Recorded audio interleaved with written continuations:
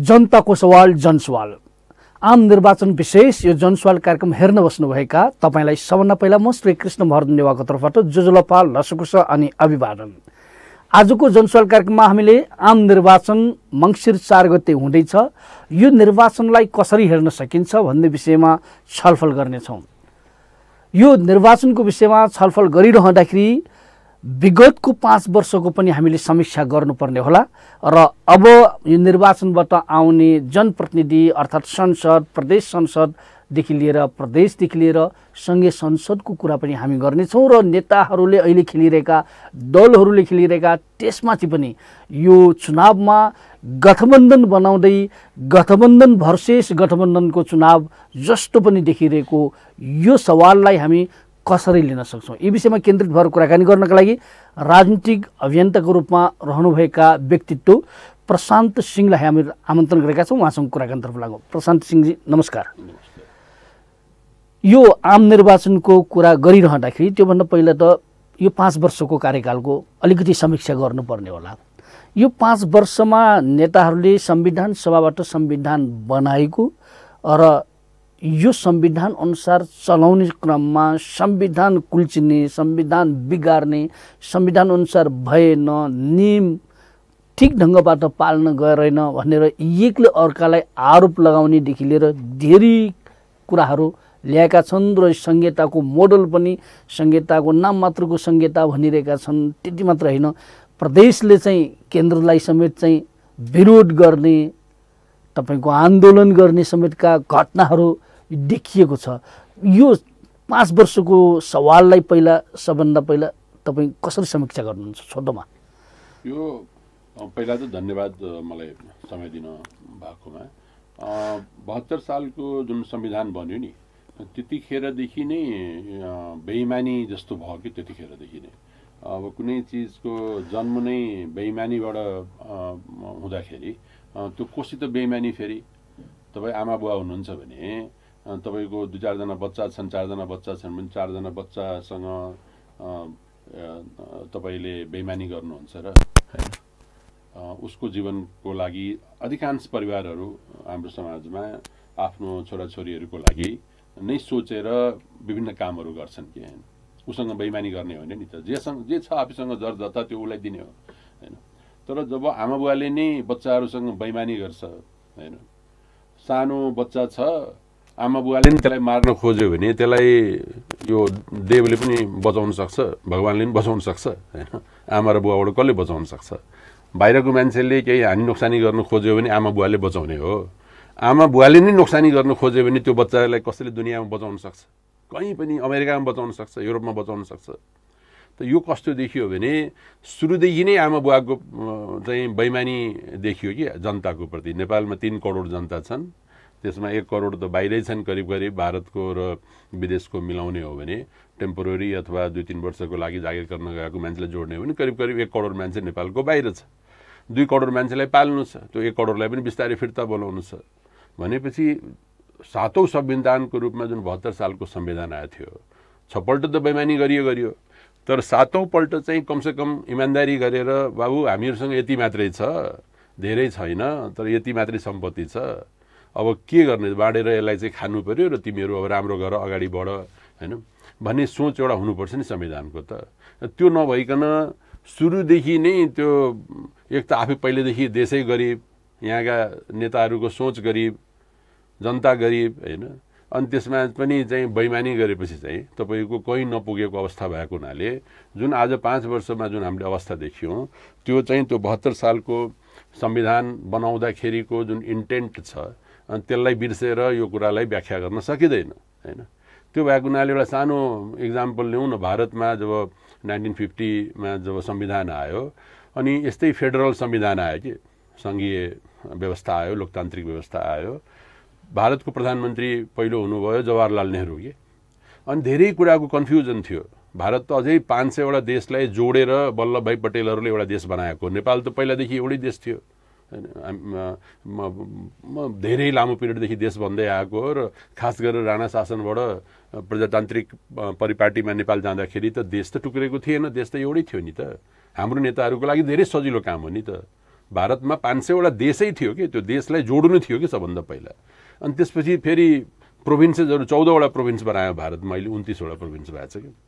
अनि त्यो 14वटा प्रोभिन्स बनाउँदाखेरि धेरै कन्फ्युजन थियो, मुख्यमन्त्री र प्रधानमन्त्रीको राइट्सहरू बाजला भन्ने धेरै कन्फ्युजन थियो। अनि भारतको त्यतिखेरको प्रधानमन्त्रीले, त्यतिखेर इन्टरनेट थिएन, इमेल थिएन, टाइपिङ गर्नु पर्थ्यो। अनि उहाँले प्रत्येक महिना एउटा पत्र लेख्नुहुन्थ्यो 14वटा मुख्यमन्त्रीलाई, होइन, द्याट संविधानको व्याख्या यस्तो यस्तो छ, मैले यो निर्णयहरू गर्दैछु या गरेको छु गएको महिनामा, तपाईँलाई लाग्ला कि मैले तपाईँको कार्यक्षेत्रमा हस्तक्षेप गरेँ, त्यो होइन, यो कारणले गर्दा मैले गरे हो, कुनै कन्फ्युजन छ भने मलाई भन्नु होला, यसलाई अन्यथा नलिनु होला भन्ने 16 वर्षसम्म जवाहरलाल नेहरूले प्रत्येक महिना 14वटा मुख्यमन्त्रीलाई पत्र लेखेर बस्थ्यो कि। त्यो पत्रहरूको सङ्कलन अहिले लेटर्स टु अ नेसन भन्ने किताबमा तपाईँ पाउन सक्नुहुन्छ, काठमाडौँमा पनि पाउँछ, पढ्न सक्नुहुन्छ कि कति मेहिन तरिकाले त्यो भर्खरै आएको संविधान, भर्खरै आएको बच्चालाई हुर्काउनलाई त्यसको आमा बुवा प्रधानमन्त्री र त्यसको एन्टायर क्याबिनेटले चाहिँ 16 वर्ष, उहाँ 17 वर्षसम्म राज्य गर्नुभयो, 17औं वर्षमा उहाँले गर्न सक्नु भएन, 16 वर्षसम्म उहाँ चाहिँ सत्तामा हुनुहुन्थ्यो। 16 वर्षसम्म उहाँले त्यो एक महिना पनि नबिराइकन त्यो काम गर्नुभयो कि, होइन। अब त्यसलाई कम्पेयर गर्नुहोस्, हाम्रो ओलीजी पहिलो प्रधानमन्त्री हुनुभयो, उहाँको पहिलो काम नै यो बाल हत्या नै हो कि। उहाँको पहिलो के हो भने यो संविधान, पहिला उहाँले चाहिँ मधेसीहरूलाई गोली हान्दाखेरि, होइन, यो चाहिँ विश्वकै सर्वोत्कृष्ट संविधान भन्ने वही नै हो, बारम्बार दिवाली गर्नुपर्छ भन्नुभयो, होइन। अब यो काम लाग्दैन, होइन, भन्ने पनि सबभन्दा पहिला मान्छे वही निस्किनु भयो कि फेरि, होइन। र तपाईँको चाहिँ उहाँको मुख्य काम के थियो भने यसको जुन मेन नयाँपन के थियो यसमा, पार्लियामेन्ट्री डेमोक्रेसी त नेपालमा पहिला पनि देखिसकेको थियो नि त। सबभन्दा यसको नयाँ कुरा के थियो भने यो सेकुलर भएको हो, धर्मनिरपेक्ष, एक। सेकेन्ड चाहिँ यो राजतन्त्रविहीन भएको हुनाले यो गणतन्त्र भएको हो, रिपब्लिक भएको हो, त्यो 2 नयाँ कुरा। र तेस्रो कुरा चाहिँ फेडरलिजम हो। पार्लियामेन्ट्री डेमोक्रेसी त नेपालमा पहिला पनि चलिरहेकै चिज हो, होइन। यो तीनवटै नयाँ कुरालाई सिस्टेमेटिकली डिस्ट्रोय गर्ने चाहिँ प्रधानमन्त्रीले आफै प्रयास गर्दैछ। प्रधानमन्त्री मात्रै होइन, त्योसँग भएको अपोजिसनका लिडर, उहाँका साथी प्रचण्डहरू, कोहीले पनि त्यसलाई जोगाउन खोजिरहेको छैन, होइन। बाल भन्नुहोस् कि भ्रूण भन्नुहोस्, होइन, भ्रूण हत्या भने पनि भयो, बाल हत्या। जब आमा बुवाले नै भ्रूण हत्या गर्न खोज्यो, एबर्सनको क्लिनिकमा गएर बच्चालाई फाल्यो भने चाहिँ त्यसलाई दुनियाँमा कसैले बचाउन सक्छ, होइन। त्यस्ता इलिगल कामहरू त हरेक देशमा हुन्छ, कानुन जस्तो सुकै बनाउनुहोस्। झनै भ्रूण हत्या होइन, बाल हत्या पनि तपाईँले गर्न खोज्नुभयो भने त्यो बच्चालाई कोही दुनियाँमा कसैले, भगवान्ले पनि बचाउन सक्छ, होइन।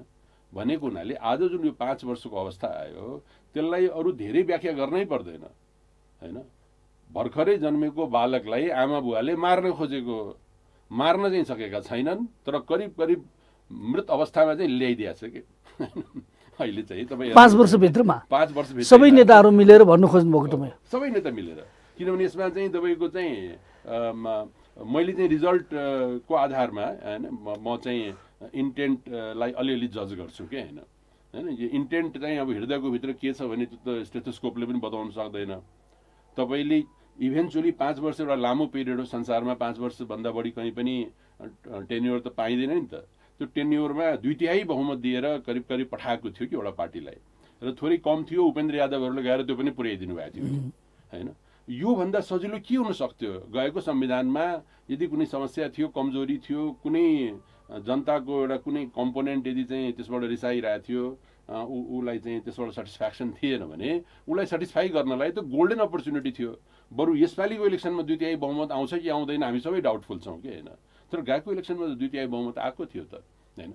यदि यसको करेक्सन किन उहाँहरूले त्यो गर्नु भएन त? अब चाहिँ तपाईँको भ्रूण हत्या भन्नुहोस् साङ्केतिक रूपमा, अब चाहिँ संविधानलाई कुल्चिने, संविधानलाई तपाईँको भट्काउने, संविधानको विरुद्ध नै आफूहरू लाग्ने जुन ढङ्गको खेल यो वा त्यो सबै चाहिँ लागेको भनेर तपाईँले भनिरहँदाखेरि किन लाग्नुभयो होला त? कि उहाँहरूले चाहिँ यो नबुझेर गर्नुभएको हो? होइन, त्यो मेरो सोच के हो भने महाभारतमा एउटा कथा छ, अब त्यसलाई कथा मान्नुहोस्, सत्य मान्नुहोस् कि चाहिँ सायद 14औं दिन थियो महाभारतको, र अर्जुन चाहिँ कतै अर्कै वारमा फस्नु भएको थियो, कुनै अर्कै ब्याटलमा। अनि द्रोणाचार्यले एउटा चक्रव्यूहको रचना गर्नुभयो। अब त्यो चक्रव्यूह तोडेन भने बाँकी सबै पाण्डवका भाइहरू मर्न सक्थ्यो कि। अनि त्यो चक्रव्यूहलाई तोड्ने ज्ञान चाहिँ अभिमन्युलाई मात्रै थियो कि हैन, जुन अर्जुनको छोरा कि, तर त्यो भर्खरै टिनेजर थियो कि त्यो हैन। र आमाको गर्भमा, अब कथाहरू त्यस्तै हुन्छन्, गर्भमा उसले त सुनेको चक्रव्यूह तोड्ने बेलासम्म सुभद्रा उसको आमाको आँखा खुल्ला थियो अरे, सुनिरहेको थियो। अनि चक्रव्यूहबाट निस्किने कुराको बेलामा आमा सुतिहाल्यो, अनि छोराले त सुन्न सकेन। कथा हो, मिथ हो हैन। अनि त्यो चाहिँ चक्रव्यूहमा चाहिँ अर्जुन नहुँदाखेरि अब अभिमन्युले भने म लड्छु, गयो अभिमन्यु हैन, लड्यो, चक्रव्यूह तोडी पनि दिएछ उसले हैन। तर बाहिर निस्किन सकेन, अन्तमा ऊ आफै मारियो के। र मारिँदाखेरि थुप्रै अरू पाण्डव सेनाहरू पनि मारिए के हैन। सो नेपालमा मैले के देखेको भने कुनै पनि देश हैन, सेकेन्ड वर्ल्ड वार पछि यो नयाँ देशहरूको थुप्रै जुन अहिले मोडर्न नेसन्सहरू बन्यो, सबै 1945 को सेकेन्ड वर्ल्ड वार पछि चाहिँ विश्व खास गरेर कोलोनियल पावर्सहरू यति जर्जर अवस्थामा थियो कि सबैलाई चाहिँ इन्डिपेन्डेन्स दियो। भारतमा अब भन्छन् कि हामीले चाहिँ अङ्ग्रेजलाई धपाइदियौँ, तर अङ्ग्रेजको हालत हिटलरले यस्तो बनाइदिएको थियो जर्जर कि त्यो आफै भाग्न खोजिरहेको थियो। अनि त्यही बेला यिनीहरूले पनि भगाउन खोजिरहेको थियो, सबै कुरा मिल्यो, अङ्ग्रेज भाग्यो हैन। अङ्ग्रेज भाग्दाखेरि राणाहरू पनि त्यसकै चम्चाहरू हुन् हैन, त्यसैसँग लिएर कागज सागज साइन गरेर आफ्नो जीवन धानिरहेको थियो। अब त्यसको मालिक गइसकेपछि नोकरको हालत खराब भइहाल्यो। त्यो नोकरको हालत खराब भएपछि बिपी कोइरालाहरू बलियो देख्न थाल्नुभयो। गएको भए राणा शासन जानवाला थिएन हैन, अङ्ग्रेज गयो, राणा शासन पनि सँगै लिएर गयो। त्यसले गर्दा के भइहाल्यो भने मैले के भन्न खोजेँ भने चाहिँ मेरो आफ्नो आकलनमा, किनभने धेरै देशको ठुलो ठुलो नेतासँग मैले लामो लामो पिरियडसम्म काम गर्ने मौका पाएको, त्यो आधारमा मैले के भनिरहेको छु भने उहाँहरूलाई मैले अलमोस्ट अभिमन्यु जस्तो पाएँ कि अर्जुन पाएँ नि कि। समस्यामा पसिहाल्नुभयो कि ओलीजी, देउबाजी, बाबुराम भट्टराई, देशको विभिन्न नेताहरू, उपेन्द्र यादव, राजेन्द्र महतो हैन, त्यसलाई त हामीले सल्युट गर्नै पर्छ कि हैन। समस्यालाई समाधान गर्न उहाँले आफ्नो आफ्नो कालखण्डमा सबैजना कुदेकै हो कि हैन, झनै टाउकोमा कफन बाँधेर कुदेको हो कि। अहिलेको राजनीति गर्न कति सजिलो, उहाँहरूको बेला त गोली खाइन्थ्यो राजनीति गर्दाखेरि हैन। यो सबै धेरै हिम्मतवाला, काबिल, इमान्दार, देशको लागि, जनताको लागि सोच्ने मान्छेहरू हो। त्यसमा एकछिन पनि हामी कन्फ्युजन गर्नु हुँदैन कि। तर त्यहाँ पसिसकेपछि त्यो अभिमन्यु जस्तो पस्यो कि, त्यहाँ चक्रव्यूहको भित्र त तोडेर त पस्यो, पसेपछि आफै चक्रव्यूहको पार्ट भइहाल्यो त्यो हैन। महाभारतको घटनामा त अभिमन्यु मर्यो, तर यिनीहरू पनि मर्ने होइन नि त। राजनीतिक रूपले यिनीहरूको जुन सोच थियो, विचार थियो, जुन उत्साह थियो, उमङ्ग थियो, देशलाई बनाउँछु, गरिब जनताको लागि यो गर्छु, त्यो सबै कुरा त्यहाँभित्रको चक्रव्यूहमा, त्यो चक्रव्यूह नेपालमा त ठ्याक्कै चाहिँ तपाईँले देख्न पनि सक्नुहुन्छ। सिंहदरबारको ठ्याक्कै चक्र नै हो क्या त्यो, ढोका बन्द भइहाल्छ कि त्यहाँ प्रधानमन्त्रीहरू मन्त्री गएपछि ढोका बन्द हो कि त्यो हैन। सो त्यो गोर्खाली साम्राज्यको एउटा चक्रव्यूह हो कि त्यो हैन। सो अहिले जुन नेपालको राजनीति छ, चाहे त्यसलाई हामी एमाले भनौँ, माओवादी भनौँ, नेपाली कङ्ग्रेस भनौँ, र यहाँ मधेसवादी समेत भनौँ हैन, यो सबै के छ भने गोर्खाली साम्राज्यको कन्टिन्युटी छ नेपालमा अहिले पनि हैन। त्यो सिंहदरबार त्यसको प्रारूप हो, एकदम फिजिकली तपाईँले देख्न सक्नुहुन्छ। त्यहाँ आम जनता जान पाइँदैन हैन। जो त्यसको भित्र गएपछि त्यो त्यस्तै भइहाल्दो रहेछ त्यहाँभित्र गएपछि के हैन। त्यो चक्रव्यूहमा आजसम्म सिंहदरबारको ढोका कोहीले खोल्न सकेन नि त हैन। सिंहदरबारको ढोका तपाईँको यो कुटनीतिक न्युयोर्कको तपाईँ मान्छे हुनुहुन्छ, डिएफआइडी या कुनै युएसआइडीको मान्छे छ, ब्लू प्लेट छ भने त्यहाँ कसैले सोध्दैन। प्लेटमा हामी पनि कहिलेकाहीँ नेपाली हुँदाखेरि पनि हतार छ भने विदेशी साथीहरूको गाडीमा चढेर भित्र जान्छौँ कि। अब हेर्नुहोस् कि नेपाल हाम्रो देश हैन, हामीभन्दा विदेशीलाई प्रायोरिटी छ कि अहिले पनि, आजको दिनमा पनि छ कि। त्यो मैले भनिरहेको छु, जबकि सबै समाजवाद उन्मुख देश छ रे यो हैन। समाजवादी क्रान्ति रे, कम्युनिस्ट क्रान्ति रे, त्यो के हो कम्युनिस्ट क्रान्ति बुझ्न सकेका छैन हैन।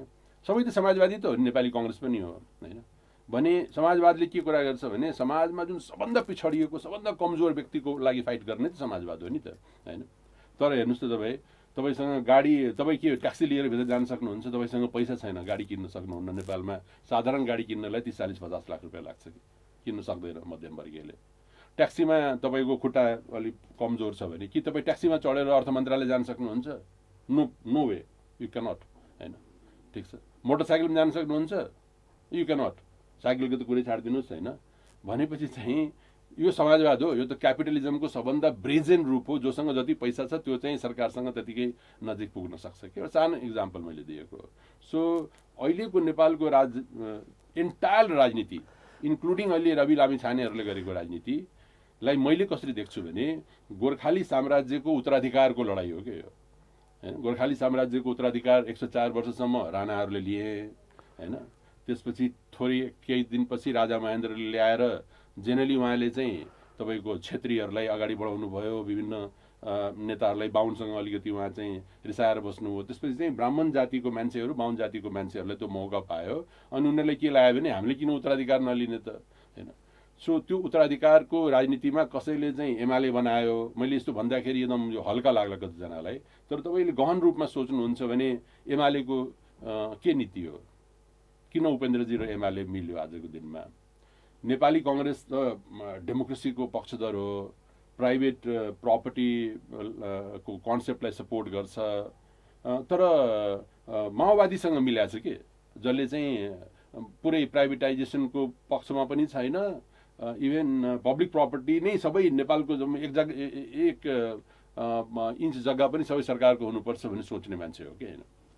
भनेपछि चाहिँ यदि यिनीहरूको कुनै नीतिगत रूपमा यिनीहरूको कुनै आइडेन्टिटी भएको भए यो आपसमा किन मिल्छ, आपसमा किन मिल्यो भने उत्तराधिकारको लडाई हो हैन। चुनावमा जित्नु थियो, चुनावमा जित्नु छ, सिंहदरबारलाई कब्जा गर्नु छ, शब्द पनि त्यही हो, सबैले त्यही भन्छ सिंहदरबारलाई कब्जा गर्नुपर्छ कि हैन। सो उत्तराधिकार जसरी एकताका बस्नेतहरू कुँवरहरूले लड्दाखेरि राणाहरू लड्दाखेरि राणाहरूले सबलाई हराइदियो हैन, त्यो कोत पर्व भण्डारखाल पर्व भनिन्छ, त्यस्तै खालको अब अहिलेको बेलामा काट्नु मार्नु पर्दैन, गएर चुनाव लड्ने हो हैन। भनेपछि गोर्खाली साम्राज्यको उत्तराधिकारको लडाईलाई नेपालमा हामीले चाहिँ डेमोक्रेटिक राजनीति बुझिरहेछौँ। त्यो एकदमै क्लियर भएर टेलिभिजनमा कम समय छ, मैले चाहिँ सिधै भनिदिइहालेँ त्यो कुरा। र त्यसको अन्तिम पराकाष्ठा कहिले भयो जब रवि लामिछाने जस्तो मान्छेहरूले आएर चाहिँ घुमाउरो पार्यो होइन के, सिधै के भन्न थाल्यो भने बुवाहरू र हजुरबुवाहरू तपाईँहरू अब धेरै दुःख भोग्नुभयो हैन, अब छोराहरू हामी सबै पढे लेखेको भइहाले, अब हामीले दिइदिनुहोस् न। यो त क्लियर कट उत्तराधिकारको कुरा हो नि त। उमेरको हिसाबमा यदि बाउसँग छोराले सम्पत्ति मागिरहेछ भने या सम्पत्तिको साँचो मागिरहेछ भने त्यो त उत्तराधिकारको कुरा हो नि त हैन। त्यहाँ उसलाई कुनै राजनीतिक चिन्तन छैन, केही पनि छैन, उसले भन्नु पनि पर्दैन जनतालाई, जनता पनि खुब खुसी छन्, कतिजना मान्छे उसको पछाडि लागेका छन् हैन।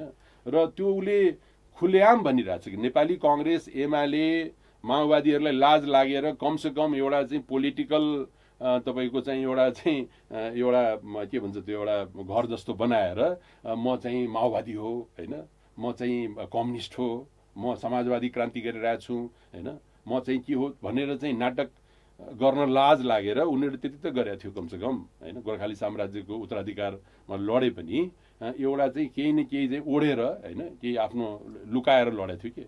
अहिलेको युवाहरू त खुल्ला रूपमा भनिरहेछ म उत्तराधिकारी हो, मलाई दिदे भन्छ कि। नेपालको जनजातिको इस्यु के हो, मधेसीहरू किन रिसाएका छन्, भारतसँग चीनसँग अमेरिकासँग हाम्रो सम्बन्ध कस्तो हुन्छ, नेपाल किन पिछडिएको छ, त्यसको कुनै पनि सोच छैन के यो नयाँ ग्रुपमा। के छ भने प्रशासनिक रूपमा हामी अंग्रेजी बोल्ने मान्छे हो, सुट प्यान्ट लगाएका छौँ, गुगल चलाउन जानेका छौँ, त्यसले गर्दा उहाँहरूभन्दा हामी राम्रो हुन्छ, उनीहरूले हटाऊ मलाई राख भनेको हो कि। हजुर, यो तपाईँले गोर्खाली साम्राज्यवादको निरन्तरता, त्यसको उत्तराधिकारीकै अहिले प्रतिस्पर्धा भन्ने तपाईँले व्याख्या गरिरहँदाखेरि यसको अर्थ चाहिँ नेपालमा विगतदेखि चाहिँ एक जाति एक भाषा एक धर्म एक ढङ्गको नस्ले चिन्तनको बाटो चाहिँ चलिरहेको भनेर आदिवासी जनजाति उत्पीडित समुदाय सबैले भनिरहेको आफ्नो अधिकार त्यो चाहिँ संविधानमा छैन, अर्थात् राज्यमा छैन, हामी राज्यविहीन जस्तो मानिस भइरहेको छौँ, हामी समुदाय यस्तो भइरहेको छ भन्दाखेरि जुन चाहिँ कुरा उहाँहरूले ल्याइराख्नु भएको छ, यो चिजलाई नै भन्न खोज्नु भएको हो कि गोर्खाली साम्राज्यवाद भन्दाखेरि अरू के भन्नु खोज्नु भएको? होइन, साम्राज्यवाद के हुन्छ, साम्राज्य जसरी मधेस नेपाल जुन बनेको छ अहिले आजको दिनमा मोडर्न नेपाल 1,47,000 स्क्वायर किलोमिटर छ अराउन्ड, त्यो के हो, त्यसको एक हिस्सा मधेस हो, त्यसलाई चाहिँ कोलोनियल तरिकाले हैन, त्यसलाई नेपालीमा के भन्छ कोलोनियललाई तपाईको चाहिँ आफ्नो उपनिवेश। सो मधेसीहरू चाहिँ हामी चाहिँ तपाईको साम्राज्यवादमा परेनौँ हैन। साम्राज्यवादमा र उपनिवेशवादमा थोरै फरक हुन्छ, तर एउटा मूल फरक के हुन्छ भने उपनिवेशलाई त उसले आफ्नो काउन्ट गर्दैन। तपाईँले हेर्नुहोस् हैन, पृथ्वीनारायण शाहको दिव्य विदेश पढ्नुहोस्, त्यसमा मधेसीको बारेमा लेखेकै छैन हैन। कमसेकम मतवाली मासिने नमासिने त लेखेको त छ नि त हैन। मधेसीको बारेमा त लेखेकै छैन नि त, हामी त पढ्दै परेनौँ हैन। नपढ्दाखेरि त्यो उपनिवेश क्लियर कट देखिन्छ कि त्यसलाई मार्ने पनि प्लान छैन हामीलाई हैन। मार्नलाई पनि त आफ्नै जनताले नै मार्ने हो हैन, अर्काको जनताले त मार्ने होइन। सो मधेसीहरू त त्यही बसिरहेछन्। अब त्यो हाम्रा रैतीहरू हुन् हैन, त्यसलाई चाहिँ उसले चाहिँ तपाईँले अर्को पाराले देखेको छ क्या हैन। सो मधेस र जनजातिको समस्यालाई हामी एउटै समस्या मान्न सक्दैनौँ हैन। मधेस चाहिँ तपाईँको यो देशमा उपनिवेश भएको थियो कि हैन, त्यसले उपनिवेशिताको अगेन्स्टमा एउटा लडाइँ गर्यो, त्यसको पार्सियल लडाइँ उसले जितेको छ। कमसेकम 8 जिल्लाले एउटा प्रदेश बनाएर हेर्नुहोस् फटाफट मधेस प्रदेश आफ्नो राख्यो, गर्यो, बसिरहेछ, जनकपुरलाई राजधानी बनाएछ। उसको चाहिँ मान्छेले नेताहरूसँग खुसी छैनन्। तर मधेसमा तपाईँ जानुहुन्छ भने कोही पनि मधेसी चाहिँ इन्क्लुडिङ माइसेल्फ, म राजेन्द्र महतोसित, महन्त ठाकुरसित, उपेन्द्र यादवसित म रिसाएको होला, त्यहाँ लालबाबु राउतसँग म रिसाएको होला, तर म फेडरलिजमको कोहीले पनि अपोज गर्दैन। अधिकांश 90% मधेसीले के भन्छ भने होइन हाम्रो चाहिँ स्वशासन त पाएछ, अब सुशासन बनाउन बाँकी छ के, त स्वशासन त पाउनुपर्छ होइन भने चाहिँ मधेसीहरूले त्यति विरोध गरेको तपाईँ पाउनुहुन्न। तर बाँकीको 6वटा प्रदेशमा त ठुलो कन्फ्युजन छ नि त होइन। त्यसैले त्यो 6वटा प्रदेश चाहिँ फरक चिज हो कि, र मधेस प्रदेश फरक चिज हो, पहिला यो बुझ्नु पऱ्यो।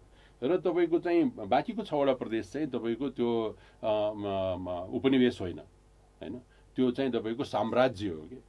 साम्राज्यलाई चलाउने तरिका अलग हुन्छ, उपनिवेशलाई चलाउने तरिका अलग हुन्छ हैन। केही त्यसका फाइदा केही बेफाइदा हुन्छ दुईटैको के हैन। सो साम्राज्य अहिले मधेसवादी लाइनले चाहिँ जनजातिहरूको लडाइँ अगाडि जान सक्दैन। म सबै साथीहरूलाई भनिरहेको हुन्छु कि हैन, मेरो कुरा सुन्नुहुन्छ सुन्नुहुन्न, तपाईँको माध्यमले धेरै इन्डिजिनियस टिभीमा चाहिँ त्यस्तै व्यक्तिहरू बढी जोडिनु भएको छ। म हात जोडेर रिक्वेस्ट गर्छु, मधेसी समस्यालाई र जनजातिको समस्यालाई इक्वेट गरेर हेर्न मिल्दैन। यो यसमा केही सिमिल्यारिटी पनि छ, दुःखको सिमिल्यारिटी होला हैन, हाम्रो हीनता भावको सिमिल्यारिटी होला, बेइज्जतीको सिमिल्यारिटी होला, तर केही फरक कुराहरू छन् कि हैन। त्यसले गर्दा त्यसलाई ठ्याक्कै कपी गर्यो भने यो समस्या समाधान हुँदैन कि हैन। यो चाहिँ मिसिएको छ कि हैन। जनजातिहरूले मजाले चाहिँ नेपाली गीतहरू गाउँछन्, इन्टर कास्ट म्यारेजेसहरू हुन्छ हैन। समाजमा केही राम्रो पक्ष पनि छ कि जनजातिहरूको र आर्य खसका बाहुन क्षेत्रीहरूको हैन।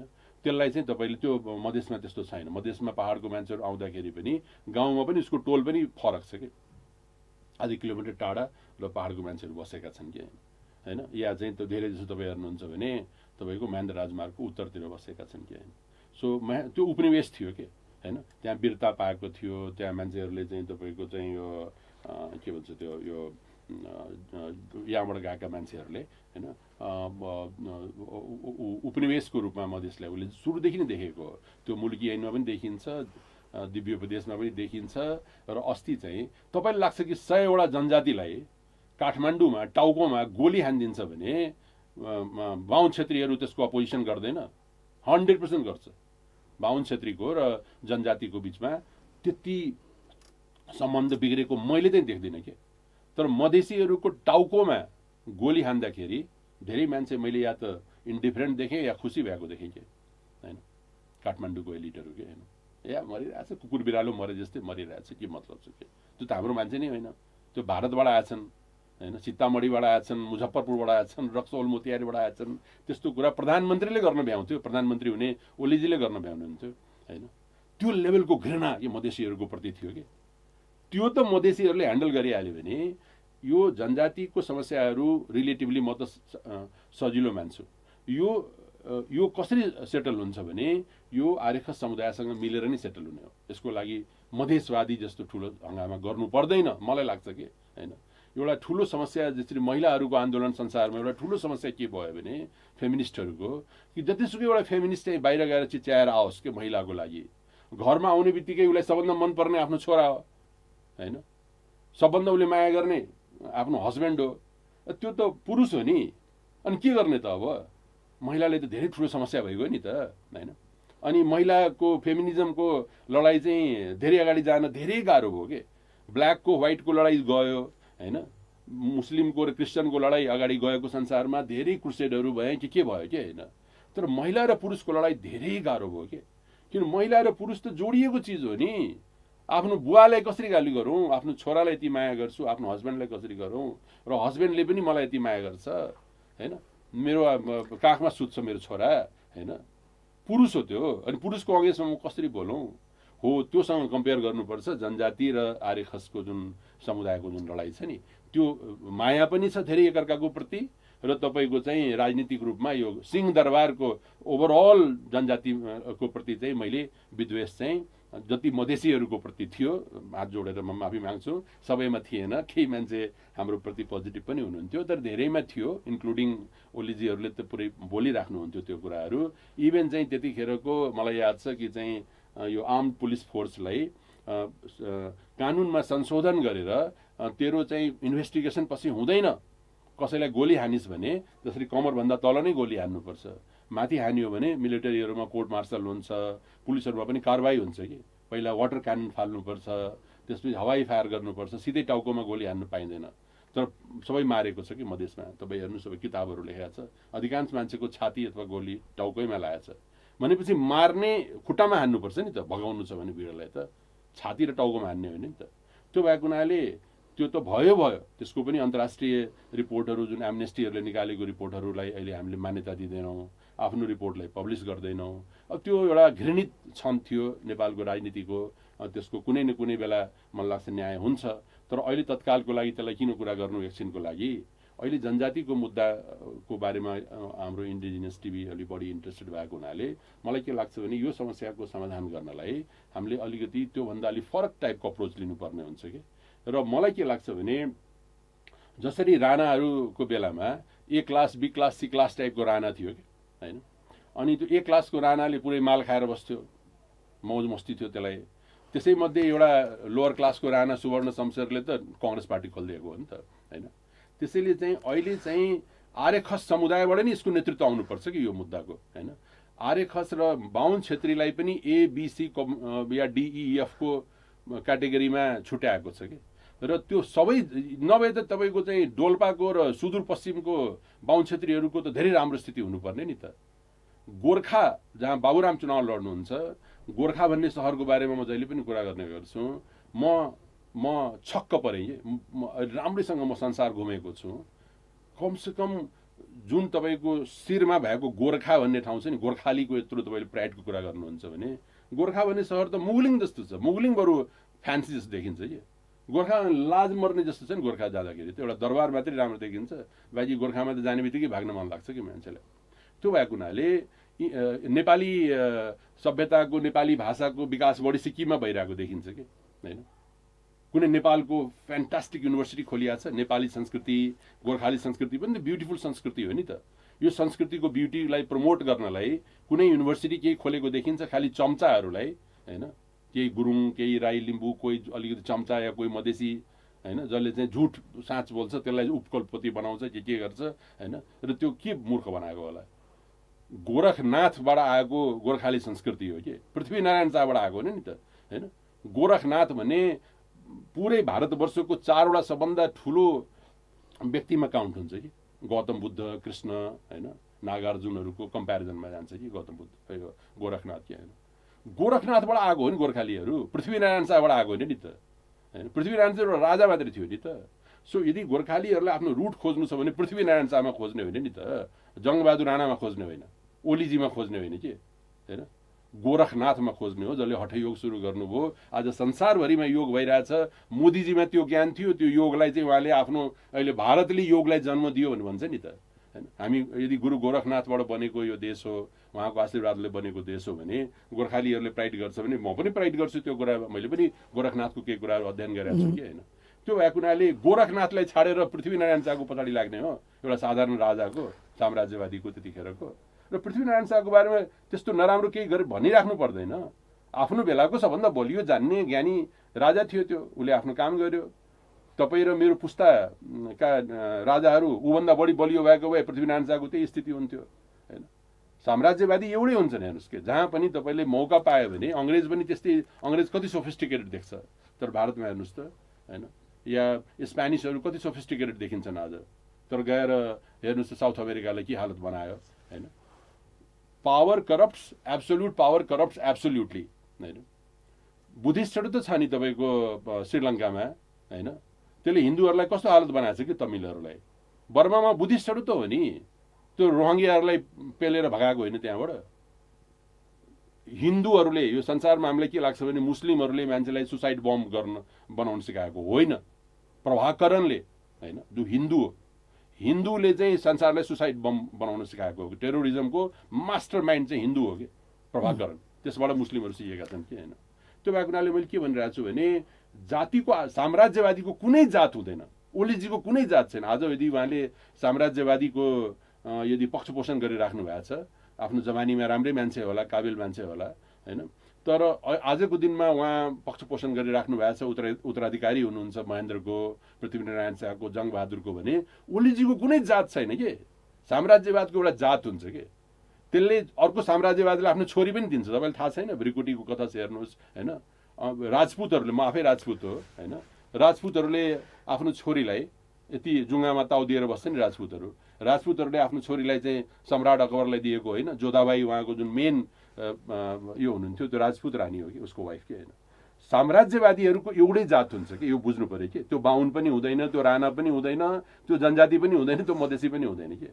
अनि हामी नेपालको चाहिँ त्यो बी र सी क्याटेगोरीका जुन बाहुन क्षेत्रीहरू छन्, उनीहरू त्यो चक्करमा परिहालेछ। उसलाई एउटा फल्स प्राइड के भइहालेछ भने जसरी राणाको बी र सी क्वालिटीलाई परिहालेको थियो नि होइन। त्यसले गर्दा मैले कहाँ किन म यो यतिकै म इन्टरभ्यूहरू दिन त्यति म रुचाउँदिनँ। मलाई के लाग्छ भने सोल्युसन ओरिएन्टेड कुरा गर्ने हो नि। मेरो भाषण सुन्नलाई को यहाँ बसेको छ र कसलाई फुर्सद छ र होइन। हामीले जो कुरा भनिरहेछौँ त्यसबाट देशलाई केही निकास पाउनुपर्छ, नभए त के को फाल्तुको सबैजना यति कुरा गर्न सक्छ नि चिया खाएर, कुनै ठुलो कुरा होइन। निकास कसरी पाउने हो भने चाहिँ जनजातिको मुद्दाहरूको बारेमा मेरो एउटा सोच हो, मधेसको मुद्दाको बारेमा अर्को सोच हो, र इभेन चाहिँ आर्य खसको पनि 80-90% मान्छे चाहिँ धेरै तकलिफमा छ। माइन्ड नगर्नु होला, मेरो घरमा काम गर्ने जुन चाहिँ मेड हो, हाउस हेल्प हो, त्यो त के अरे आर्य खस समुदायको हो, म मधेसी हो, मैले उसलाई 5,000 रुपियाँ दिएर मेरो घरको जुठो माझिरहेको छु होइन। अनि कहाँ त्यो उसको घरमा त म जुठो माझ्नु पर्ने होइन त। अनि कहाँ चाहिँ मधेसीहरू मात्रै चाहिँ गरिब भए, तपाईँको चाहिँ बाहुन क्षेत्रीहरू गरिब छैन? हामीले देखाएको छैन बाहुन क्षेत्रीहरूको गरिबी? कहीँ पनि गएर तपाईँ हेर्नुहोस् त कति गरिब छ बाहुन क्षेत्रीहरू पनि होइन। त्यो भएकोले मलाई के लाग्छ भने जहिले पनि साम्राज्यवादीहरूले चाहिँ विनर्स र लुजर्स बनाएर तपाईँको चाहिँ समाजमा त्यस्तो भेदभाव बनाएर त्यसको चाहिँ आफ्नो चाहिँ मौज मस्ती गरेर हुन्छ कि। त्यो मौज मस्तीमा हाम्रा बाहुन क्षेत्री ग्रुपको एउटा 80% समुदाय त्यसमा फँसेको छ कि। भन्दाखेरि अहिलेको नेपालको यो आदिवासीहरूको मुद्दा समस्या यो विभेदको कुरा भनेको तपाईँको जुन समुदाय जुन मानिसहरू एक ठाउँमा आउनुपर्ने आउनै नदिकन उनीहरूलाई विभाजित गर्दै राज्य गरिरहेको भन्न खोज्नुभएको। डिभाइड एन्ड रुल भन्छन्, तर मलाई के लाग्छ विनर्स र लुजर्स के। डिभाइड एन्ड रुल त तपाईँको साम्राज्यवादीले पनि गर्छ, सबै ठाउँमा गर्छ, तर नेपालमा मैले के देखाएको छु भने विनर्स र लुजर्स बनाउने कि। केही मान्छेलाई कस्तो फिलिङ गराइदिएको छ भने त विनर छस् कि होइन, किनभने तेरो मामा सिडिओ छ, त्यसको मामा सिडिओ भएर के गर्छ उसले? तैँले सरकारी जागिर पाउँछ, सरकारी जागिर पाएर के हुन्छ? कति पैसा छ सरकारी जागिरमा होइन। नेपालको जिडिपी अहिले $30 बिलियन छ, सिङ्गापुर हामीभन्दा 10 गुणा सानो छ कि जनसङ्ख्यामा होइन। क्षेत्रफलमा हेर्नुहुन्छ त 50 गुणा होला सायद होइन। जनसङ्ख्यामा 10 गुणा सानो छ, तर हामीभन्दा 10 गुणा बढी चाहिँ उसको जिडिपी छ कि होइन। $300 बिलियन छ कि होइन। इजरायल एउटा सानो देश छ, $450 बिलियन चाहिँ उसको जिडिपी होला, र पुरै आसपासको जम्मै देशलाई त्यसले हराइदिन्छ एकै दिनमा। एउटा 6 डेज वार भएको थियो होइन, सबै देशलाई एकैचोटि हराइदियो कि इजरायलले, आफ्नो छेउछाउको 7-8 ठुला देशलाई कि होइन। त्यसले गर्दा नेपाल त 3 करोड भने दुनियाँको 41औं सबभन्दा ठुलो देश हो कि जनसङ्ख्याको हिसाबले, भनेपछि 160वटा देश हामीभन्दा सानो होला होइन यो दुनियाँमा। त्यो भएको हुनाले मलाई के लाग्छ भने त्यो भुलभुलैयाबाट बाहिर निस्किनु पर्यो। राष्ट्र निर्माणको काम नेपालमा सुरु नै भइरहेको छैन होइन। साम्राज्यवादलाई अन्त गरिकन राष्ट्र निर्माण सुरु हुँदैन। नेपालको 3 करोड जनसङ्ख्या होइन काफी छ होइन। हामी चाहिँ इन्डियाभन्दा तेब्बर पर क्यापिटा इन्कममा जान सक्छौँ कि 25-30 वर्षमा होइन। एउटा सानो मैले क्यालकुलेसन गरेर त्यसको आधारमा भनिरहेको छु कि चाइनाभन्दा डबल हामी हुन सक्छौँ कि होइन। किनभने धनी र गरिब भन्ने रिलेटिभ टर्म हो कि। तपाईँको छिमेकी तपाईँ करोडपति छ, तपाईँको छिमेकी अरबपति छ भने होइन फेरि तपाईँ गरिब भइहाल्छ। भर्खर लखपतिबाट करोडपति भएको थिएँ, मेरो छिमेकी चाहिँ अरबपति भइहाल्यो, फेरि म गरिबको गरिबै भएँ होइन। त्यो अवस्था चाहिँ तपाईँको नेपालको रिलेटिभ गरिबको कुरा न हो। तपाईँ बढिराख्नु भएको छ 2-4% जिडिपी होइन, तर अर्कोले 10-12% थप्दै गइरहेछ, कता कता पुगिसक्यो इन्डिया र चाइना पुरै वर्ल्ड, बाङ्लादेश त इन्डियाभन्दा पनि अगाडि गइसक्यो हैन। नेपाल त रातारात तपाईँको धनी हुन सक्छ के, तर साम्राज्यवादलाई सिद्ध्याएर राष्ट्र निर्माणको काम त सुरु हुनु पर्यो। राष्ट्र निर्माण हुनलाई चाहिँ तपाईँको क्लियर थिङ्किङ हुनु पर्यो। ल साम्राज्यवादको कुरा मैले भनेको हुनाले एक दुईवटा तपाईँले 2 मिनट टाइम लिएर भन्छु, यहाँ यसको चाहिँ के जस्टिफिकेसन हो मेरो के। साम्राज्यवादीहरूले आफ्नो जनतालाई होइन जग्गालाई बढी भ्यालु दिन्छ कि। अहिले इन्टरनेसनल लहरूमा कुनै पनि राज्य बन्नलाई, नेसन स्टेट बन्नलाई 4वटा कुराको आवश्यकता छ कि। एउटा तपाईँको जग्गा हुनुपर्छ तपाईँसित, एउटा पर्मानेन्ट पपुलेसन हुनुपर्छ, तेस्रो चाहिँ सरकार हुनुपर्छ, र चौथो चाहिँ विदेशी राज्यहरूसँग, अर्को सोभरन सार्वभौम राज्यहरूसँग तपाईँलाई एग्रिमेन्ट गर्ने तपाईँको शक्ति हुनुपर्छ। यो 4वटा कुरा हुनुपर्छ, अनि तपाईँ मात्र एउटा नेसन स्टेट हुनसक्छ, युनाइटेड नेसन्सहरूको मेम्बर हुन सक्नुहुन्छ कि तपाईँ। त्यो अनुसारले अहिले चाहिँ त्यो सबै देश त्यस्तै हो, तर साम्राज्यवादी चरित्र र राष्ट्र निर्माण गर्ने देशको चरित्रको बिचमा फरक हेर्नुहोस् के तपाईँ अब हैन। कोभिड आयो अस्ति हैन, जति पनि मोडर्न राष्ट्रहरू छ संसारको, उनीहरूले पहिला पत्ता लगायो कि मेरो जनता चाहिँ दुनियाँमा कहाँ कहाँ फँसेको छ हैन। त्यहाँ चाहिँ उसले चाहिँ आफ्नो एयरलाइन्स छ भने आफ्नो एयरलाइन्सलाई, छैन भने भाडामा लिएर पनि आफ्नो एयरलाइन्सलाई पठाएर आफ्नो जनतालाई त्यो देशबाट चाहिँ रेस्क्यु गरेर जतिसुकै खर्च लागोस्, भारत जस्तो देश जसको धेरै ठुलो जनसङ्ख्या हो, उसले पनि संसारभरि आफ्नो एयर इन्डियालाई, इन्डियन एयरलाइन्सले पठाएर त्यहाँबाट काठमाडौँ समेत आएर आफ्नो जनतालाई आफ्नो देशमा लिएर गयो हैन। किनभने अरू देशमा मेरो जनताको प्रति विभेद हुन सक्छ हैन, आफ्नो देशमा लिएर जानुपर्छ भने। त्यही बेला युक्रेनको वारहरू सुरु भइहालेको थियो, सुन्नुभयो होला, भारतको धेरै मेडिकल स्टुडेन्टहरू युक्रेनमा चाहिँ फँसेको थियो, भारत सरकार आफै इन्भल्भ थियो, सांसदहरू त्यहाँ जानुभयो आफ्नो मान्छेलाई त्यहाँबाट युक्रेनबाट वारबाट निकालेर लिएर आउनलाई। हेर्नुहोस् है, एउटा देश जो चाहिँ राष्ट्र निर्माणमा लागेको एउटा मोडर्न राष्ट्र हो कि भारत हैन। गरिब होला, नराम्रो होला, करप्सन होला, तर डाइरेक्सन चाहिँ सही हो कि त्यसको। मोडर्न राष्ट्र बनाउने डाइरेक्सनमा भारत अगाडि बढिरहेछ। नेपालले के गर्यो हैन, सबभन्दा पहिला तारबार लगायो कि पुरै चारैतिर, किन भारतबाट आउने मान्छे पनि आउनु पाउँदैन। 1-1 किलोमिटरको मान्छे लामो लाइन लगाएको छ, मान्छे भोकै नाङ्गे त्यो केही गर्न सकिरहेको छैन, आफूसँग केही सुविधा छैन, नेपाल आउनु पाउँदैन, सबै फ्लाइट क्यान्सल गरिदिने, कोही नेपाल आउनु पाउँदैन हैन। यहाँसम्म म दृश्य बिर्सिनै सक्दैन कि एउटा महाकालीमा एउटा मान्छे चाहिँ भोकै उतातिर बस्न नसकेर चोर ऊ चाहिँ महाकाली पौडी खेल्न सक्थ्यो, उसले पौडी खेलेर यतातिर आइहालेछ कि, अन्डरवेयर लगाएको मान्छे कि। अनि त्यसको सबै भिडियो, उसको सबै फोटोहरू आएको थियो मिडियामा। त्यो चाहिँ खै त्यो कुन जातिको थियो, तर नेपाली मान्छे त हो त्यो हैन। जब तपाईँले सबैले दुत्कार दिन्छ भने तपाईँ अन्तमा त आफ्नो एउटा मर्डरर पनि पहिला आफ्नो घरैमा जान्छ नि त, हात धुनलाई पनि हैन। घर भन्ने चिज त्यो हो नि त। क्राइम गरेर कसैको मर्डर पनि म गरेको छु भने मलाई अरू ठाउँमा स्वीकार्य नभए पनि घरमा त एकछिन चिया त खुवाउँछ, खाना त खुवाउँछ त्यो राति त हैन। अरूले मलाई जेलैमा राखे पनि हैन। आफ्नो देशमा मान्छे आउनु खोज्छ नि त। त्यो आउँदाखेरि के भयो, तपाईँ त्यो दृश्य याद गर्नुहोस् त। पुलिसले त्यसलाई लखेटिरहेछ के हैन, त्यो भागिरहेछ मान्छे आफ्नो देशमा आएको के हैन। ठिक छ, हेर्नुहोस् के जनता इम्पोर्टेन्ट छैन कि हैन। तर लिम्पियाधुराकै कुरा गरौँ कि अहिले दोस्रो इक्जाम्पल दिन्छु तपाईँलाई के हैन। लिम्पियाधुरालाई हामी रातारात सबैजना पूर्ण यसले सहमतिले चाहिँ पार्लियामेन्टबाट लिम्पियाधुराको एरिया कालापानीभन्दा माथि सबै हाम्रो एरिया हो भनेर डिक्लेयर गर्यौँ। तपाईँले अहिलेसम्म सुन्नु भएको छ कि लिम्पियाधुरामा कतिजना मान्छे छन्, त्यसको अवस्था कस्तो छ, नेपाल सरकारको मान्छेहरू त्यहाँ कुनै तरिकाले या इन्टरनेसनल अब्जर्भर्सहरूलाई त बोलाउन सक्छ नि त। ठिक छ, भारतले मान्दैन, नेपालीहरूलाई त्यहाँले पठाउन मान्दैन हैन। इन्टरनेसनल अब्जर्भर्सहरूलाई बोलाएर अथवा इन्टरनेटको प्रयोग गरेर हैन, त्यहाँको के अवस्था छ, त्यहाँका जनता मरेका छन् कि बाँचेका छन्, कहिले तपाईँले सुन्नु भएको छ आजसम्म कुरा? त्यो त मधेसी होइन नि त, जनजाति पनि नहोला, सायद त्यो सो कल्ड आर्य खस बाहुन छेत्री नै होला त्यो हैन। त्यसैले म बाहुन छेत्रीहरूको आँखाबाट पनि त्यो कालो चस्मा हटाउन खोजेको हो के हैन। अनि त्यहाँ मान्छेको जनता खोज्नु पर्दैन, केही मतलब छैन के हैन। मधेस चाहियो, मधेसी चाहिँदैन, खुल्ला रूपमा भन्छ कि मधेस त हाम्रो 1 इन्च पनि हामी दिन सक्दैनौँ हैन। त मधेसी बरु मरे हुन्छ, त्यो टाउकैमा त्यसलाई गोली ठोकिदिन्छु के हैन। ठिक छ, जनजाति भने चाहिँ अरू सबै कुरा चाहिन्छ हैन। हामी जब नेपाली यताउता हो के हैन, तर जनजाति चाहिँदैन। कहीँ जान खोजिरहेछ जान्दैौ, त्यसलाई के फरक पर्दैन हैन। र आर्य खस पनि चाहिँदैन, उसलाई साम्राज्यवादी हो नि त। त्यो भएको हुनाले हामीलाई चाहिँ के भइरहेछ भने यो सब कुराले, मैले लामो समय नल्याउँ, क्लियर कट इक्जाम्पल के हो भने नेपाल चाहिँ अहिले पनि साम्राज्यवादको बिल्कुलै घटेको छैन मैले भनेन, केही चिजहरू घटेका छन्, केही हामीले राइट्सहरू पाएका छौँ, आज यति मजाले हामीले कुरा गर्न सकिरहेछौँ हैन। तर यो टु लिटल टु लेट हो। यति लामो पिरियडमा कसैले चाहिँ एउटा पुल जुन बन्नुपर्ने हो 6 महिनामा, त्यसलाई कसैले 15 वर्षमा निर्माण गर्छ भने त्यो कसैले पनि त्यसको लागि ताली बजाउँदैन कि। 70 वर्षमा म बोल्न सकिरहेको छु तपाईँसँग, त्यो कुन ठुलो राइट हो र हैन। ठिक छ, 70 वर्षमा अरू देशहरू कहाँ पुग्यो त्यो हेर्नु पर्दैन हामीलाई के हैन। त्यो भएको हुनाले यो समस्याको लाई सल्टाउनलाई सबभन्दा पहिला हामी मिलेर नै अगाडि जानुपर्छ। हामीले बुझ्नुपर्छ हाम्रो असली दुश्मन चाहिँ हामी होइन, तपाईँको दुश्मन म होइन, मेरो दुश्मन कोही बाहुन क्षेत्री होइन कि हैन। हामी सबै दुःख र समस्यामा परेका मान्छेहरू छौँ कि हैन। अनि हामी चाहिँ त्यो साम्राज्यवादीहरूको त्यो चकलेट र लेमन जुसमा चाहिँ फसेका छौँ हैन।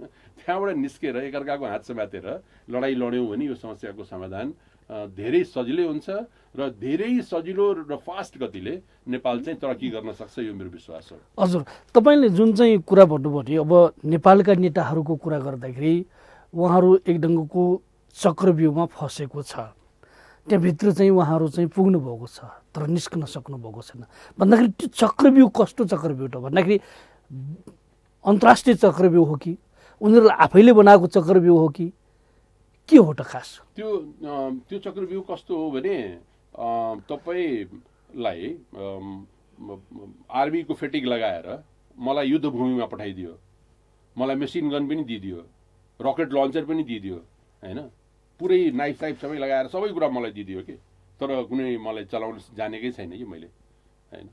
भनेपछि त्यहाँ त म जोकर भइहाल्छु नि। कोही लट्ठीवाला आएर मलाई पिटेर मलाई सिधाइदिन सक्छ कि, मसँग रकेट लन्चर छ, तर लट्ठीवाला मान्छेले आएर मलाई चाहिँ ठोकिदिन सक्छ कि हैन। सो के छ भने एउटा जिल्ला चलाउनलाई, जिल्ला तपाईँको हातमा छ भने त्यो तपाईँ चलाउन खोजिराख्नु भएको छ भने पहिलाको बेलामा अञ्चलको, अहिलेको बेलामा राज्यको, प्रदेशको तपाईँलाई ज्ञान हुनुपर्छ कि हैन। र तपाईँ देश चलाइराख्नु भएको छ भने देशको ज्ञान भएर पुग्दैन। म रिपिट गर्छु, देश चलाउनलाई देशभित्रको ज्ञानले पुग्दैन हैन। बुझ्नु भएन? यदि तपाईँ वर्ल्ड कपमा फुटबल खेल्न जानुहुन्छ भने हैन, तपाईँले इन्टरनेसनल एक्सपोजर हुनुपर्छ कि तपाईँको खेलाडीहरूलाई हैन।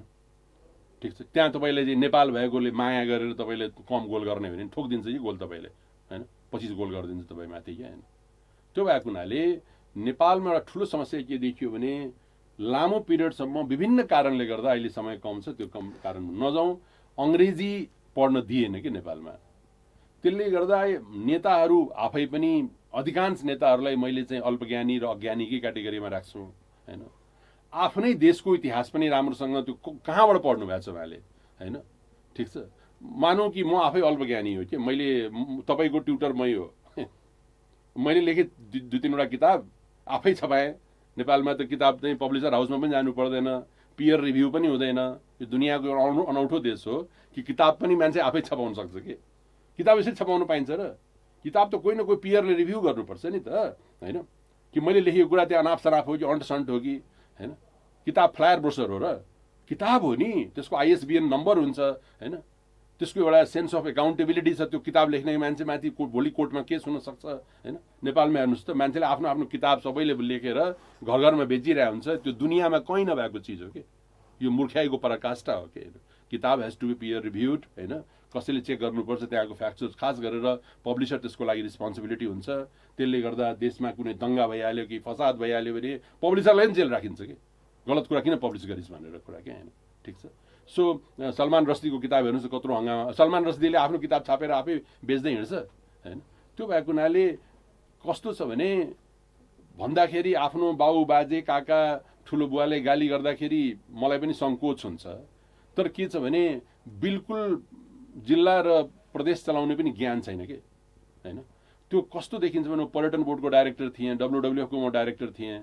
अनि विभिन्न ठाउँमा चाहिँ हामीहरू यो आफ्ना नेताहरू, आफ्ना सचिवहरू र अन्तर्राष्ट्रिय लेभलको नेता र ब्युरोक्रेसीहरूको बिचमा भेटघाट हुँदाखेरि हामी त्यसको लजिस्टिकल ह्यान्डलिङ गर्थ्यौँ, कुराहरू सुन्थ्यौँ, कहिलेकाहीँ 2-4वटा कुरा राख्थ्यौँ हैन। अनि मैले के देखेँ भने यो दुईटाको त कुनै बराबरी नै छैन कि। किनभने नेपालको बेस्ट ट्यालेन्ट पोलिटिक्समा आउनु पर्यो नि। नेपालको बेस्ट ट्यालेन्ट के हैन, nothing but the best talent के हैन। खास गरेर सुरुवाती दौरमा मैले चाहिँ के अरे गाउँको ज्ञान अथवा जीवनको ज्ञान होइन भनेर भनेको होइन कि, तर त्यसले नपुग्दो रहेछ कि अन्तर्राष्ट्रिय लेभलमा डिबेट गर्नलाई त्यो नपुग्दो रहेछ। तपाईँले सिद्ध्याइदिन्छ कि भारतमा हेर्नुहोस् कति गरिब थियो भारत 1947 मा। भारतको पहिलो जुन क्याबिनेट थियो नि त्यसको आधाभन्दा पनि बढी मन्त्रीहरू र प्रधानमन्त्री आफै हैन। इटन कलेजमा क्याम्ब्रिज र अक्सफोर्ड भन्दा कम पढेको त मान्छे राष्ट्रपति पनि क्याम्ब्रिजमा पढेको हुन्थ्यो, प्रधानमन्त्री पनि सबै दुनियाँको ज्ञाता थियो कि हैन। चर्चिललाई उनीहरूले चाहिँ कम्पिट गर्न सक्थ्यो त्यस्तो विद्वान नेतालाई के भारतको नेताहरूले हैन। अनि ऊ सानो देश गरिब देश भएर के हुन्छ, जहाँ गएपछि त यसरी नै दुईजनाको त कुरा हुन्छ नि हैन। अन्तमा त सबै मान्छे बाहिर गइहाल्छन्, दुईजनाको कुरा भइरहेछ नि त ज्ञान त माथि गइहाल्छ नि त। यदि म तपाईँकै बारेमा अलि बढी जानेको छु भने थोरै तपाईँले मलाई इज्जत गरिहाल्नुहुन्छ हैन। त्यहाँ गएर म खुट्टै तपाईँको समातिहाल्छु, प्लिज मेरो छोराको मेडिकल कलेजमा एडमिसन गराइदिनुहोस् हैन। होइन म छु चाहिँ मन्त्री हैन। अनि उसले भन्छ हैन भन् म गराइहाल्छु नि, त्यो सानो कुरा हो नि, भन्नुहोस् न नेपाल र भारतको सम्बन्ध, नेपाल र चाइनाको सम्बन्ध, नेपाल र अमेरिकाको सम्बन्ध कसरी मिल्न सकिन्छ होइन हैन। ठुलो ठुलो म डोनरहरूको एग्रिमेन्ट्सहरूमा म बस्न मौका पाएँ, डोनरहरूको डिबेटमा। त्यहाँ हाम्रा गभर्नरहरू हाम्रा सचिवहरूले यति मात्रै सोध्दो रहेछ कि यसमा गाडी कतिवटा किन्न पाइन्छ हैन। यो $50 मिलियन को प्रोजेक्टमा गाडी चाहिँ हाम्रो अलिकति चाहिँ नयाँ प्राडोहरू किन्नु पऱ्यो, 3-4वटा हालिदिनुहोस् न हैन। ठिक छ, यसमा चाहिँ विदेश जाने कतिपल्ट मौका पाउँछ र मलाई मेरो कर्मचारीलाई होइन मलाई चाहिँ विदेश जाने मौका कतिपल्ट पाउँछ हैन। मन्त्रीजीलाई 1-2 पल्ट राख्नुहोस्, मलाई 4-5 पल्ट राखिदिनुहोस् न हैन। अनि उनीहरू 6-6 महिना लगाएर चाहिँ कन्ट्री असिस्टेन्स स्ट्राटेजी बनाउँछ कि नेपालको डोनरहरू, र हाम्रो मान्छेले त्यति मात्रै हेर्छ यसमा गाडी कतिवटा छ हैन। सो दुनियाँको लागि चाहिँ हामी कमेडी र नेपालको लागि हामी ट्रेजेडी भएछौँ कि अहिले। नेपालीहरूको लागि ट्रेजेडी बडा दुःखको साथ भन्नुपर्छ, र संसार चाहिँ पेट मिचिमिचिकन हाँसिरहेछ। यो देशलाई एमसीसी दिँदाखेरि पनि यसले टाउको फोड्छ हैन। बरु चाहिँ यहाँको आर्मीको मान्छेले चाहिँ त्यो स्ट्राटेजिक एग्रिमेन्ट गर्नलाई चाहिँ कागज साइन गर्छ कि आफै। तर एमसीसी जुन डेभलपमेन्ट प्रोजेक्ट छ त्यसमा त्यत्रो विरोध छ हैन। तर जुन डाइरेक्टली अमेरिकाको सेनालाई नेपालमा ल्याउने कुरा छ त्यसको चाहिँ पत्राचार पहिले भइसकेको रहेछ हैन। सो पुरा दुनियाँको लागि हामी एउटा जोकर हैन। यो माइन्ड नगर्नु होला, म पनि नेपाली हुनुमा ठुलो गर्व गर्छु, तर हामीहरू पुरा दुनियाँको लागि जोकर हैन, एउटा चाहिँ जोक भएछौँ कि आजको दिनमा हैन। त्यसमा चाहिँ ओलीजी पनि बाँच्नु भएको छैन, देउबाजी र बाबुराम कोही पनि बाँच्नु भएको छैन, सबै यो मान्छेहरू जोकरहरू हो कि। त्यो शब्दहरू मैले जुन सुनेको छु अन्तर्राष्ट्रिय कूटनीतिक मान्छेहरू एकदमै गैर कूटनीतिक भाषामा नेपालको बारेमा कुरा गर्छ। एउटा नेपालको पूर्व प्रधानमन्त्री, नाम नभनौँ मान्छेले बुझ्न सक्छ हैन, पूर्व प्रधानमन्त्री को बारेमा एउटा एम्बेसीले चाहिँ उसको कोड वर्ड राखेको छ युजफुल इडियट हैन।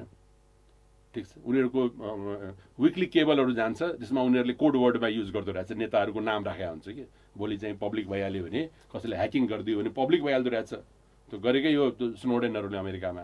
सो अहिले यिनीहरूले कोड वर्डमा मान्छेहरूको नाम लेख्दैन कि, ओलीलाई ओली लेख्दैन, प्रचण्डलाई प्रचण्ड लेख्दैन, देउवालाई देउवा लेख्दैन कि, सबैको कोड वर्डहरू बनाएको छ कि। त्यो कोड वर्ड सुन्नुहुन्छ भने आज नेपाली तपाईँ लाजै मर्ने अवस्था आउँछ कि। कुकुर, बिरालो, इडियट, मूर्ख, गधा यस्तो टाइप नामहरू राखेको छ कि हैन नेपाली नेताहरूको। अनि उहाँहरूलाई लाग्छ कि हामी चाहिँ ठुलो नेता हो कि हैन। किनभने मान्छेले के लागिरहेछ भने यो देशलाई कसरी मद्दत गरौँ हैन, आफ्नो आफ्नो इन्ट्रेस्ट सबै देशको हुन्छ कि हैन। तर नेपाल जति माया कुनै देशले पाएको छ? हामीले भन्छौँ हाम्रो देश खतरामा छ कि। अन्तिम पल्ट हामीले लडाइँ कहिले लडेका थियौँ विचार गर्नुहोस् त, 1816 मा, त्यो पनि मोडर्न नेपाल होइन, मोडर्न इन्डिया होइन, 2टा साम्राज्य लडेको थियो, गोर्खा साम्राज्य र अङ्ग्रेज साम्राज्य लडेको थियो। 1816 भनेपछि कहिले भयो त, कति वर्ष भयो, 250 वर्ष भयो होला करिब करिब हैन। चाइनासँग पनि त्यस्तै 200 वर्ष पहिला मात्रै लडेको, हामीले एकचोटि बेत्रावतीसम्म आएको थियो हैन। र यो 200 वर्ष त छाडिदिनुहोस्, गएको 50 वर्षमा हेर्नुहोस् चाइनाले कतिवटा वार लडेको छ कि हैन।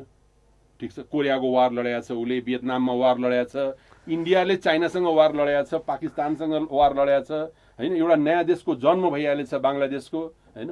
हाम्रो देश मात्रै यस्तो देश हो, संसारको सबभन्दा सुरक्षित देश हो कि यो, संसारको सबभन्दा सुरक्षित, स्विट्जरल्यान्ड भन्दा सुरक्षित देश हो कि यो।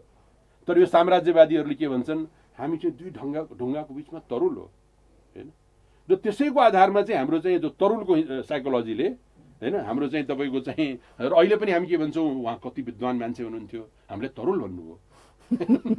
ठिक छ, त्यो भएको हुनाले यो मूर्खताको पराकाष्ठा कहिलेसम्म हैन। म चाहिँ अब कहिलेसम्म त, अब चाहिँ तपाईँको चुनाव हुँदैछ, चुनावबाट त जनप्रतिनिधि म्यान्डेट लिएर आउँछ 5 वर्षको लागि, ती नेताहरू नै उठ्नु भएको छ। तपाईले चाहिँ जुन बनिराख्नु भएको छ कर्मकाण्ड, यसको कुनै मतलबै छैन, त्यो नेतालाई आफै पनि मतलब छैन हैन। अब कहिलेसम्ममा यो चाहिँ समाधान हुन्छ, अर्थात चाहिँ नेपाल नयाँ ढङ्गबाट नयाँ निर्माण, यो राष्ट्र निर्माणतिर अगाडि बढ्छ त? यो त्यसमा चिन्ता लिनु हुँदैन। हरेक देशमा, भारतमा पनि पहिला 1857 ठुलो आन्दोलन भएको थियो, त्यो सकेन, 90 वर्ष लाग्यो के, अनि 1947 सक्यो कि। 1857 क्ल्यारिटी थिएन, के गर्नुपर्ने क्ल्यारिटी थिएन। यदि जितेको भए पनि भारत सायद बिग्रिन्थ्यो होला। 1857 जितेन। 1914 राजतन्त्र सिद्धियो कि चाइनामा, तर 1949 सम्म करिब 35 वर्ष लाग्यो कम्युनिस्ट पार्टी त्यहाँ आउनमा के हैन। सो साम्राज्यवाद चाहिँ एकै इन्स्टलमेन्टमा नजाँदो रहेछ के, बुझ्नु भएन, कहीँ पनि गएको छैन कि। त्यो साम्राज्यवादको भूतले छताइरहेको हुन्छ कि त्यो। त्यसले गर्दा यो जुन 70-72 वर्ष गइसक्यो हाम्रो, त्यसलाई चाहिँ धेरै चिन्ताको रूपमा नल्याउँ के हैन। अहिले पनि धेरै लुज भएको छैन। मेरो अपिल चाहिँ जनजाति समुदाय भन्दा पनि आर्य खस र बाहुन क्षेत्री समुदायका जुन चाहिँ प्रबुद्ध मान्छेहरू हुनुहुन्छ, जुन मेरो कुरा सुनिराख्नु भएको छ, उहाँहरूलाई मेरो हात जोडेर के निवेदन छ भने, तपाईको चाहिँ सत्य डिबेट गरौँ न। यदि म गलत छु भने मलाई गलत भन्नुस् न तपाईँ हैन। तर प्रशान्त मधेसी हुँदैमा चाहिँ यो चाहिँ नेपालको विरोधी हो भने नसोचौँ के।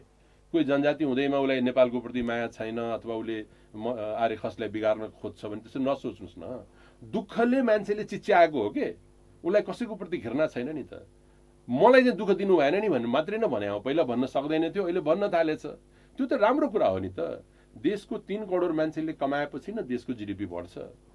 देशको 1 करोड मान्छेले मात्रै कमायो, 2 करोडले खाली यस्तै डिबेट गरेर मात्रै बस्यो भने त हैन, त्यो 1 करोड मान्छेलाई पनि गाह्रो हुन्छ नि। हामीले पनि धान्नुपर्छ नि त्यसलाई त। 3 करोड मान्छेको हातबाट चाहिँ बन्धन खोलिदिनु पर्यो, खुट्टाबाट बन्धन खोलिदिनु पर्यो हैन। प्रबल गुरुङ जनजातिबाट त आएको छ नि, गुलमान घिसिङ जनजातिबाट आएको होइन। दुनियाँमा नेपालको सबैभन्दा नाम चलेको मान्छेहरू जुन डक्टर हुनुहुन्छ हाम्रो के अरे यो आँखाको हैन, वर्ल्डको रिनाउन्ड डक्टर हुनुहुन्छ, त्यो जनजाति समुदायबाट त आएको हो नि त हैन। अहिले सन्तोष शाह भन्ने मधेसी त यत्रो ठुलो तपाईँको चाहिँ कुक भएको छ, संसारको सबभन्दा सेफको कम्पिटिसनमा जितेको छ। त्यसले नेपालको इज्जत माथि बढाएको छैन। तेन्जिङले नेपालको इज्जतलाई माथि बढाएको छैन, संसारको सबभन्दा पहिलो माउन्ट एभरेस्ट चढ्ने मान्छे हैन। त्यो भएको हुनाले कस्तो छ भने यो अनाहकको र अननेसेसरी लडाइँ हो कि। यो नेसेसरी भएको भए नेपालमा 2-3 वटा एक थाल भात मात्रै छ र खाने चाहिँ 8-10 जना छ भने त लडाइँ त गर्नैपर्छ। हेर्नुहोस्, अब सबभन्दा बलियोले खाने हो कि। जब यहाँ खाना फाल छ भने हामी किन लडाइँ गरे होला? लडाइँ गर्ने कुनै कारण छैन कि। त्यसैले चाहिँ यो तपाईँले मौका दिनुभयो, समय थोरै कम भएको हुनाले मैले कतिपय कुराहरू भन्दाखेरि त्यसलाई विश्लेषण गर्न नसक्या होला। तर सबैको पछाडि लामो विश्लेषण छ के मेरो हैन। र मेरो गलत छ भने कसैले आएर मलाई बुझाइदिनु पर्यो नि, त गलत छ भनेर। छैन भने चाहिँ मिलेर जाउँ, यो समस्यालाई समाधान गरौँ। अब यो साम्राज्यवादमा अल्झेर नबसौँ, त्यति मेरो रिक्वेस्ट हो। अवश्य पनि पछिका दिनमा पनि हामी यस्ता विषयमा कुराकानी गर्नेछौँ। आइदिनु भयो, यदि धेरै कुरा राख्नुभयो, यसको लागि धन्यवाद। नमस्कार। तपाईँलाई पनि धेरै धेरै धन्यवाद।